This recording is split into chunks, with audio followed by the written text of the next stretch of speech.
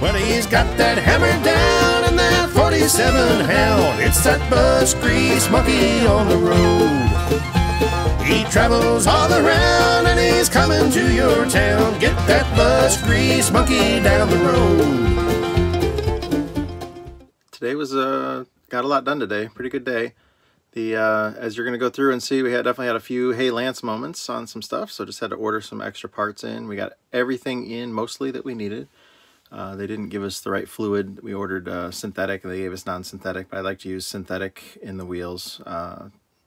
85-90 is what it calls for, but 80-90 would be fine. A couple things. Milestone today, we hit 80,000 subscribers, so thank you for subscribing to the channel. We definitely appreciate that. That's an awesome milestone to hit. And just going through doing this routine maintenance on this Bluebird Wanderlodge. I think you'll enjoy the video from today because there was a few can't believe that's like that moments, and should be pretty entertaining for you. Thank you. Okay, I'm under the Wanderlodge here. Let's see if I can right go here. Okay, so this is the differential, and I'm on the rear side of it here. That would be the forward side. There is where the air dryer is located. I was wondering where the air tanks were on this because I couldn't see them, but they're up above the differential. They're up there. They do have pull chain drains on them with no real chain. So I was able to, we aired them up a little bit and I pulled them and not a single drop of moisture or anything came out. Air does come out, so they're not plugged up. So if you can see them. Ugh, sorry. Scooch under here a little bit more. Yeah, so you can see that one's got a pull chain, and then so does that one. And then there's the air dryer. That's on the forward side, so the front of the bus side of the differential. And then here's the differential, which we just checked. The fluid is nice, it's full, and it's nice and clean, looks good. Came around the back side here, and on the top of the slack adjuster, so just to show you where we're at here, there is a grease fitting on the top that we greased up, and then grease was creaking out everywhere. And same thing on the other side, the matching one, you can see up in there. His brakes, ton of brake shoe left on there still.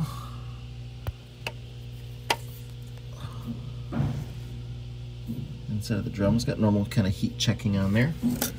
Same thing on this side. Probably making you sick watching this, but a ton, real nice thickness left there. Greasing up the U-joint here. Got grease coming out. Looks good. Going to continue to go down and do the slack adjusters on the tag axle, and there's supposed to be another grease fitting on the tag axle somewhere. Looks like it's maybe right there on the side of the S-cam. And another one on that side, and then two more on the U-joint there, and then the slip yoke on the drive shaft there. So we'll just continue to move along, scooching under the bus. Remember to have it blocked, especially if you got the airbags up. Our airbags are all the way down, so it can't come down. So there's the one fitting there and one fitting there on the S-cams. This would be in the tag axle of the Wanderlodge. There's two more fittings here on the S-cam. If you see it up there where I've cleaned it, that's on the tag. So those two there, and then there's two more that I'm going to show you on the drive axle in a second. After I referred to the chart, I couldn't see it because they're hidden up top, but I figured there was more. Grease gun on it.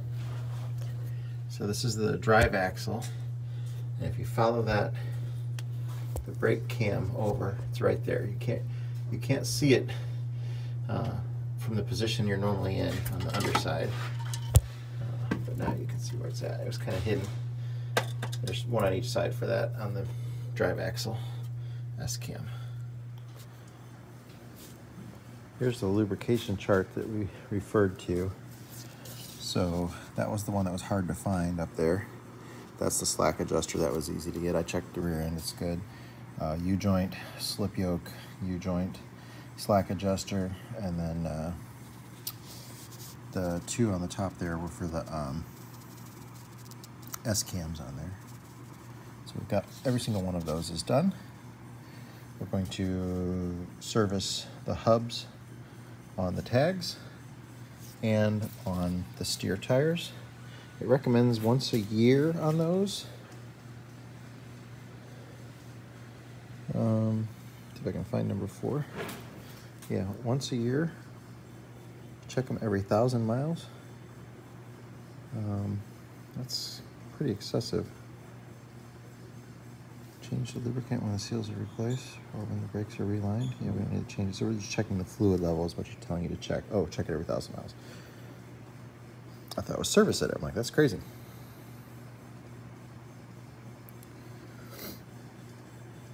But it's a nice chart. I'll just pause it on here if you need to zoom in on it.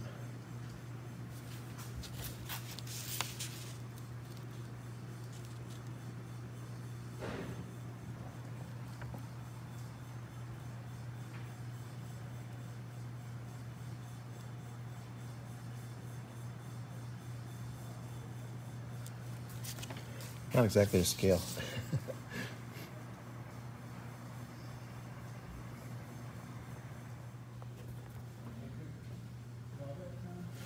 So the tag looks good here. They don't make it where they just give you a drain. Sometimes they give you a drain in there. These don't have that. You actually got to take everything apart to do it. But the oil is nice and clean inside. I went down to the very bottom, rubbed the edge. There's no sediment or anything. Smells good. These top hat covers, this just pops on. If you got to remove the whole thing, you got to do every other lug nut holds it on, but you can just pop it off to check it. So I don't like that they're on there because it's hiding. You know, if this had leaked out all its oil on the backside, you'd be driving on the road, you have no idea. But I guess that's why it says check it every 1,000 miles as part of your maintenance. Okay, so I'm checking the front wheel bearing here. So if I stick my finger in there and then I rub the bottom of it and pull my finger out, I can see that the oil is still clear, but you see all that dark sediment? Watch this as I wipe my finger on here. See that metal? That's all flakes of metal in there from the bearings.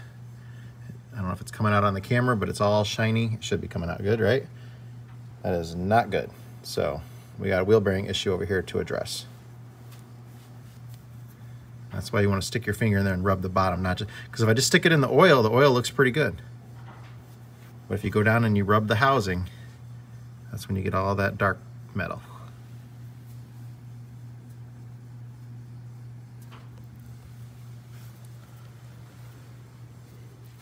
This is on the other side.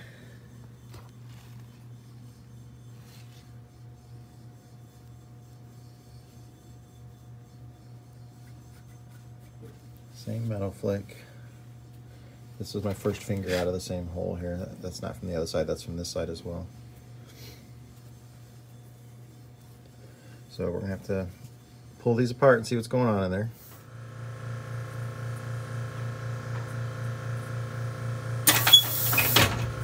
It's out. It's in. Apparently you can't lock it in. Okay. All that switch does is throw it out and leave it out. Well, I wonder what happens if you pull up somewhere that has a high curb where it doesn't have clearance to come out. You should have a way to manually override it from doing that. And maybe there is a switch in addition to that that I'm not aware of. And it's air driven. Yeah. So I don't think it's necessarily going to break. Well, it might, but it's air driven.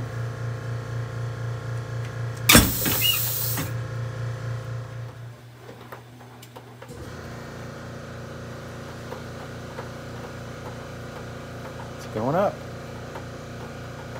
I don't know how much pressure it takes. What does that little compressor get it up to? That's what I couldn't read.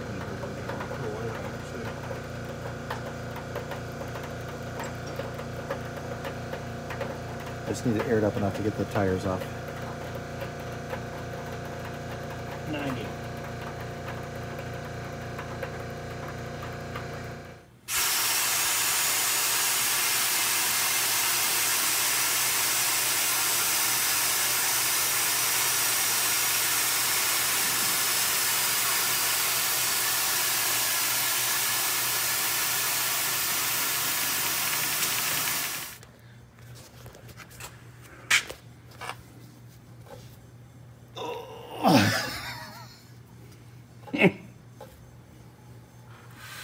Holy cow. You know, it won't even go the other way. That's got to be your brakes catching on it. That can't just be wheel bearing. Could that be a slack adjuster issue? We're gonna have it all apart in a little bit. Yeah, we'll find out. We'll have all of our questions answered. Right. And we haven't lubed this, any of that stuff up here yet either, so.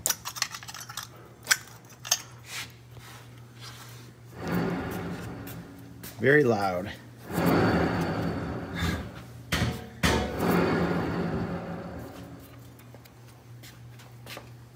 Don't really feel wiggle in it. Let's see.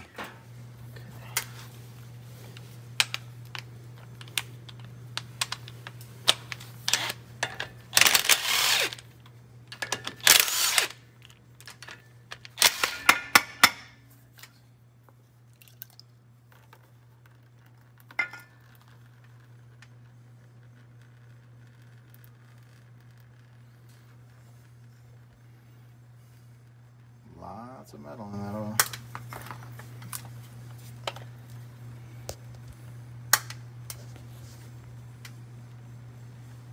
Can you see back in there how much metal? I mean, it's thick.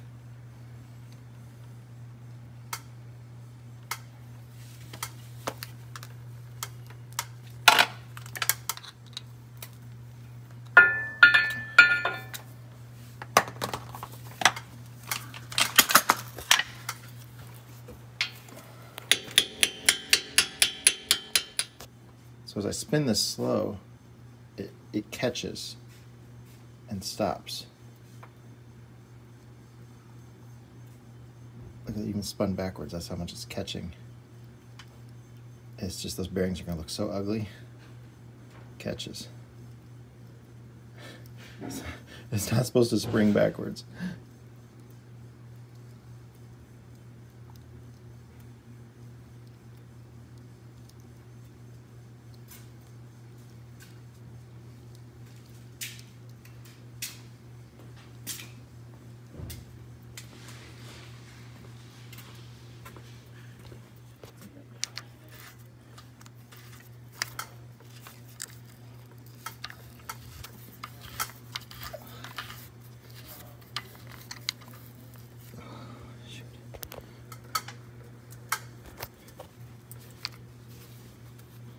Where's my fingers?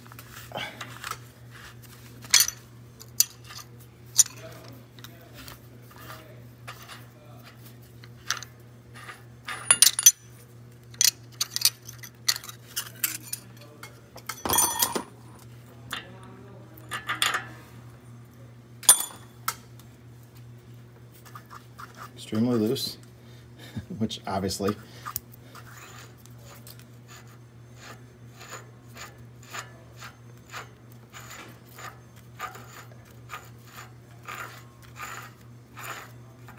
these are so tiny compared to most of the buses I work on.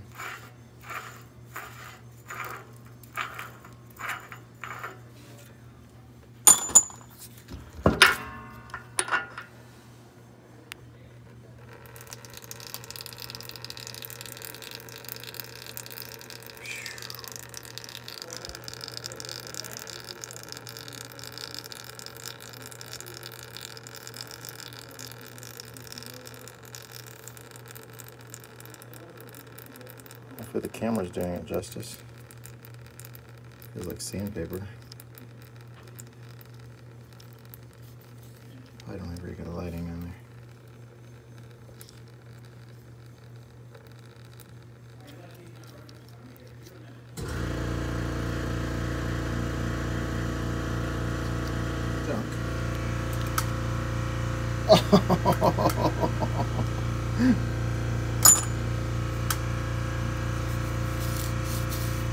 Oh my God.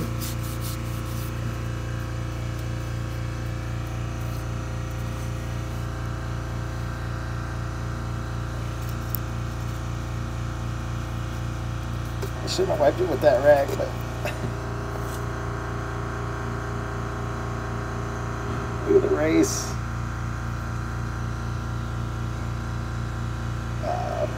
Destroyed.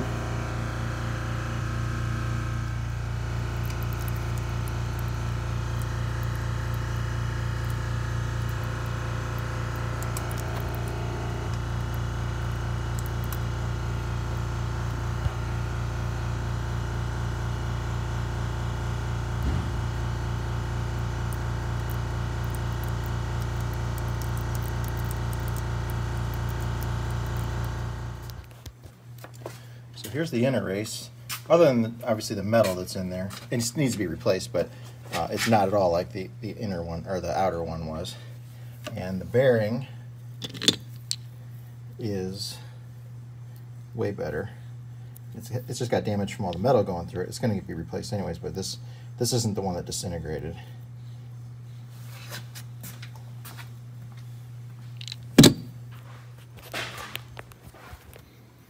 I can drive this race out of there with one of my seal installers. Is exactly the right size for it.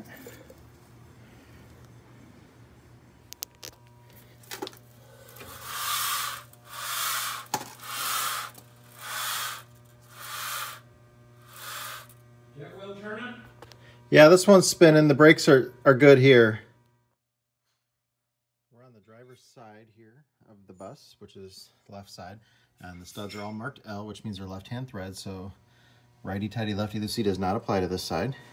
One thing, the DeWalt 12 volt or 24 volt will remove the lug nuts, especially if you have an 1.5-inch socket on it. If you use an adapter, you're going up to something else. When you use an adapter, you lose power on it, but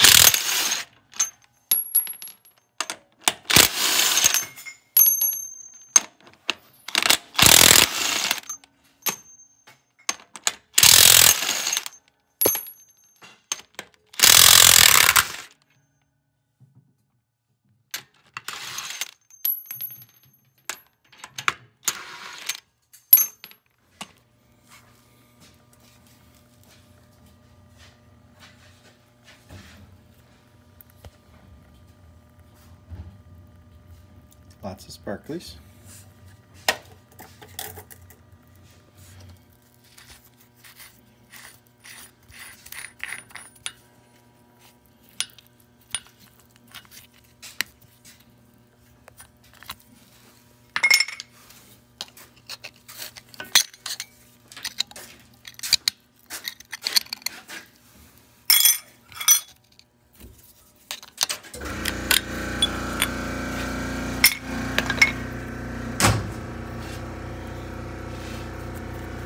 That one's not finger loose. Get the rag on it now.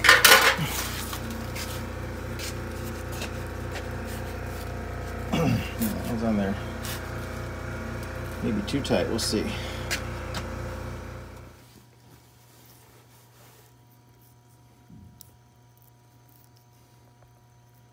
Just a couple little nasty goobers. We're obviously replacing them, but this looks nothing nearly as bad as the other side, so we'll see how the inner bearing looks. Explain that.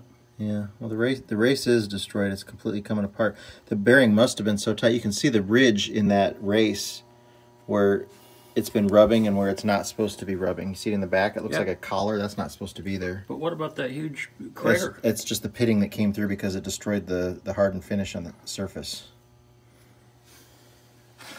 There's another one on the top.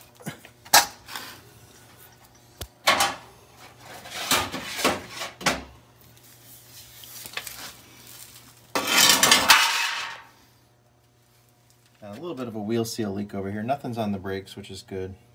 So we'll get this cleaned up over here, replacing the seal. Not really, there's no lip on there, so that's good. Okay, got it pretty well cleaned up there.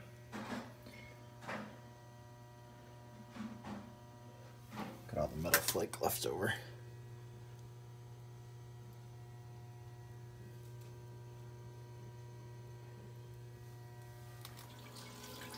So here's the race. This is the race out of the driver's side. I mean, you can see the clear lip right here on this, where it's shiny there. That's what the whole thing used to be, and that's how much it's worn into there. And then obviously where the hardening just disintegrated. Kind of looks like a Sasquatch in there, don't it? Is it just me? Here's its It's mate. like a dude's head up there at the top. And its mate actually looks sort of okay. Yeah, here's the other race, which still has some deep pitting. The hardened surface on it is,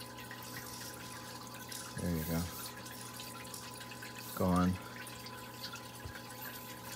It's actually in surprisingly good condition compared to how much metal was going through there and how the other one looked, but obviously it's damaged as well.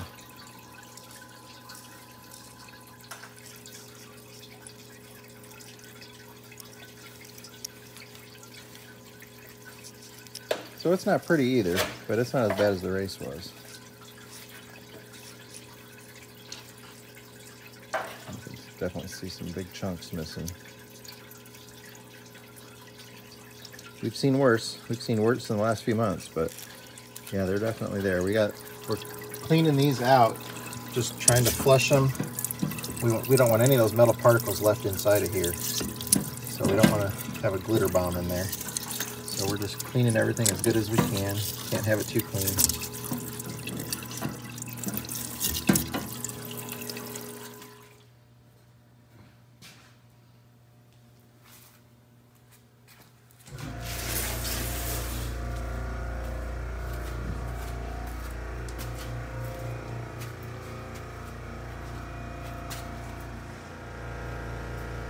Okay, getting things cleaned up pretty good here.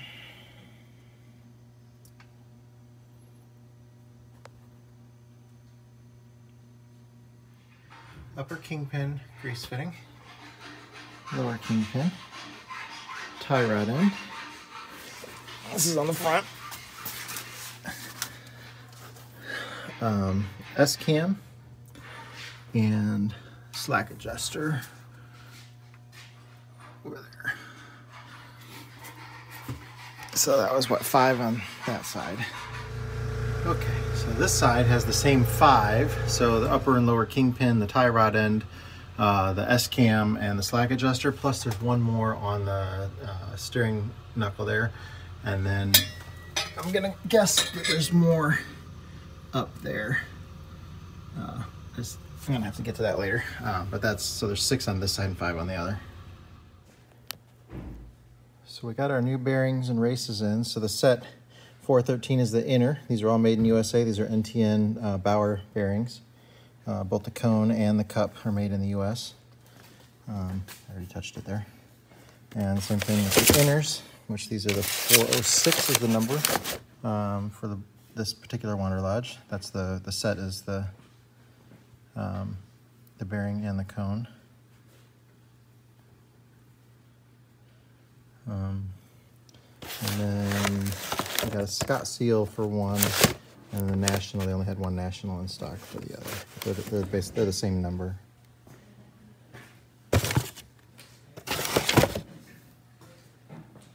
Should be the same number. I'll have to look at them.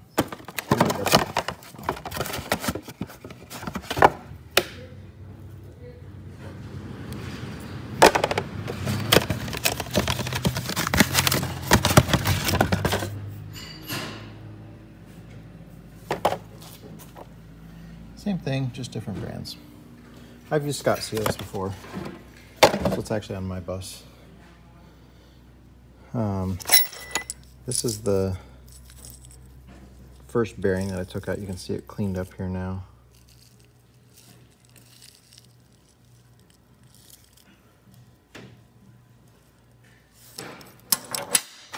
And then the race that went along with it.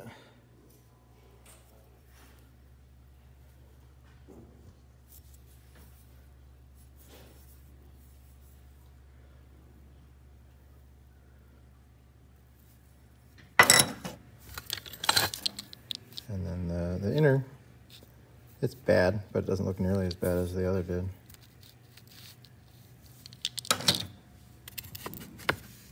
The inner race looked pretty good.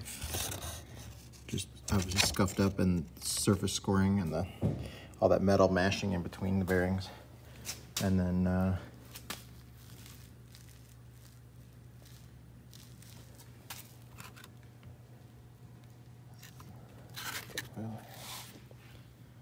thought he was going to get synthetic. I don't think that's synthetic. Well, that was fun, wasn't it? We're going to put everything back together tomorrow and take it for a test drive. We have all the parts he went to go get. We didn't get the gaskets for the Stemco covers. So he was going to go back in the morning and get the 2 gaskets for the Stemco covers, and then get the right. He asked for synthetic, but they gave him it wasn't synthetic, so we're going to make sure we put synthetic back in there. Other than that, just a shocking, you know, just going to do some light routine maintenance, and then find out that the bearings are completely destroyed. I went for a test drive in that bus. I didn't hear any growl or any noise up front that you would have thought you would have heard that would have told me that. But that's why, you know, you saw when I stuck my finger in all those holes, and then I scrape it along the outside rim because everything settles to the outside of those. And that's just a good sign that there's wear in there to do that. So definitely needed to be done. Really, really bad. The races that were in there, they weren't all, I forgot the brand name. Now I'm drawing a total blank, but they weren't the same brand. The inner race and the outer race were different brands. So I'm going to assume that they have been changed, that that's not factory, because the factory would have probably had the same ones in there. So they both those front hubs have been serviced at some point, and my guess is that the preload wasn't set correctly when they did it last time. Just a stab in the dark, but by how much wear and the tightness of the bearings already with that much missing, they should have really been loose, especially the one on the which the one on the passenger side was loose, but the one on the driver's side was not loose, and it really should have been. So unless somebody would have just tightened it, I'm guessing they were over tightened. But who knows? It's just a, you know, total guess on that. But it was definitely really bad, needed to be changed seriously, and the slack adjuster on that front right was also too tight. Those are self-adjusting slack adjusters, so I have to, you know, we greased everything up and we'll look at it, but that wheel was barely spinning. That would cause, you know, a lot of heat going down the road with that brake dragging in there like that. So we're going to keep an eye on that as well. But everything else that we got into today looked good, but it was definitely, oh man, this is a whole nother day of maintenance on stuff that was just supposed to be a real quick, you know, change the lube and inspect the tightness, preload and all that, but didn't turn out that way today.